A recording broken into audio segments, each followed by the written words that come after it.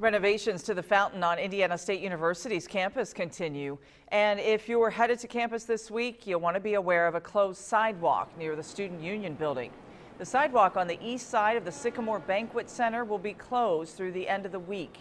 The South Student Union entry at DD Plaza remains open from the east. The fountain area is getting a facelift that includes a surrounding wall as well as turf on 2/3 of the plaza. The project should wrap up in September.